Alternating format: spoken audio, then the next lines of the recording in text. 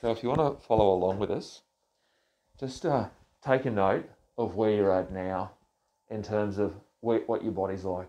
You got some agitation, what your breathing's like, where the tensions are, perhaps even if there's like a subtle headache or anything like that, and a bit of fidgetiness, and recognize, maybe even look at it almost like as if a number. If you get to the point where your window of tolerance has been exceeded, maybe that's at like an 8 or a 9 for you in terms of the distress within your body.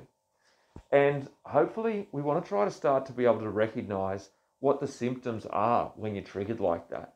Is there like a flushed feeling to your face or more tension in your hands? Because we know that when the window of tolerance is triggered, it's part of your body having that fight or flight reaction. There's some chemicals associated with that, so there's going to be some physiological response. It'll usually change the heart rate and your breathing for sure. Other people notice various different things for whoever they are. If they've got some old injury that typically flares up, there might be aching in that spot in the back or the neck. There might be a certain kind of headache. There might be a heat or a coolness in the hands. Some people might have a partner point out to them that their ears go red, and once this has been pointed out to them, they can start to feel the heat in the ears. When we can start to recognise those symptoms, then we know what our point is that we need to mark and target to then do a de-escalation.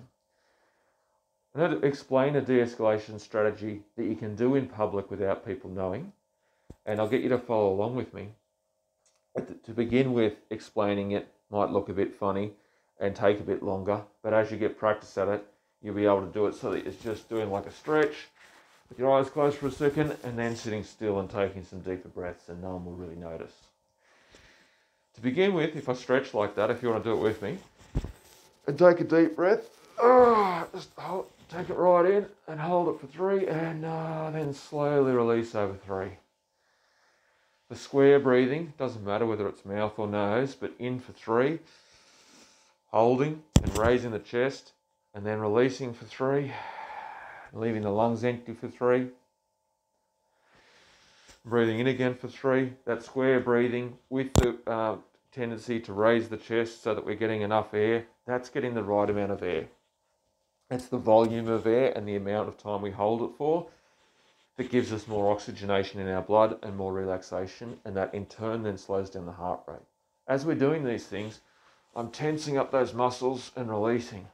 I'm doing a shortcut version of progressive muscle relaxation. You can't really do progressive muscle relaxation in the doctor's surgery where you might be going like this and then releasing, but I can do a yawn stretch.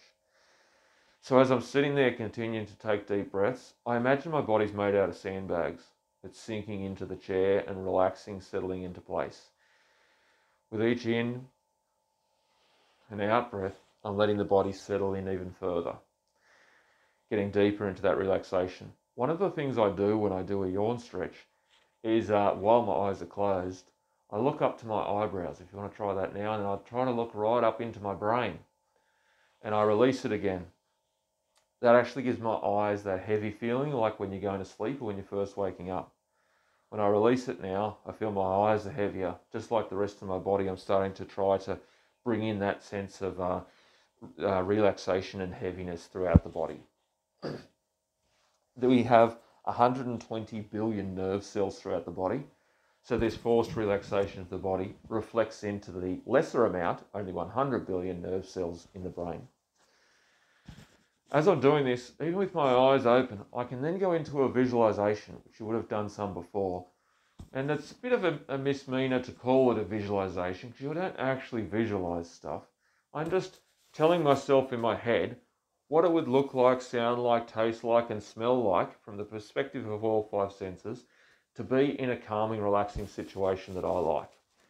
You want it to be something that's not too exciting and something that you would enjoy for yourself. It could be, for me, paddling out to one of the islands in the basin. That might be a bit unsettling for you, so you might choose walking through the bush or along a beach, and you can change it up on each occasion. As I do those things, I might imagine the sun on my back, the warmth that spreads throughout my body as you're exercising, the shifting weight on myself as I move along, the feeling of the air blowing past, the breeze rustling the trees, maybe a gecko running off through the leaves. I noticed the things I would be seeing and how they would change as I take each step. How that, if I'm near the ocean, the smell and taste of the air that I would get. And as I try to imagine that from the perspective of all five senses, whilst I'm trying to stay relaxed, I'm really occupying my conscious mind with this calming, relaxing imagery and imaginations. It's activating the parts of the brain that are active before and after we go to sleep, and putting me into a more relaxed state gradually through both the bodily and the mental processes. As I go along through that, you just want to be getting deeper on each occasion. And with practice of this, it'll get better, more helpful for you on each occasion. Because then we want to shift to say we can use a container exercise now, where it might be that these worries are still going to be there behind this as you're doing this relaxation. You've got these intrusive thoughts perhaps, or just the frustration of feeling vague itself. And as those thoughts come to mind, we accept that we can't stop thinking. That's a fundamental error. It causes problems every time.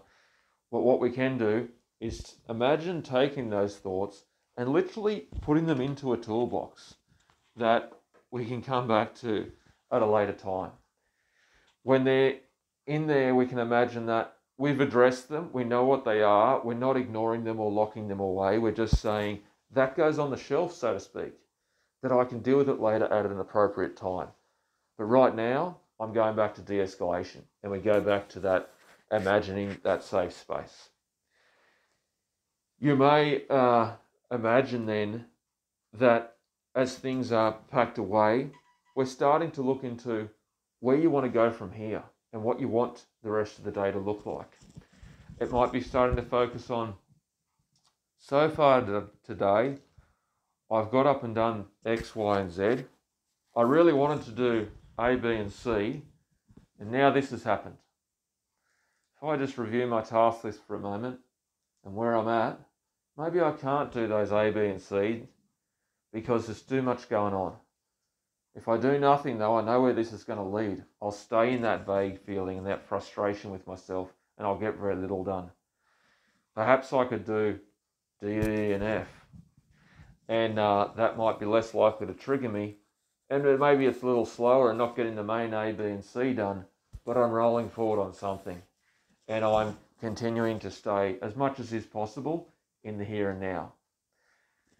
We want to find different ways of doing this. Today I've tried to give you a generalized framework of relaxing the body, taking the deep, slow breaths, imagining being in a safe space, containing those thoughts, and getting back to being where you're wanting to go in life.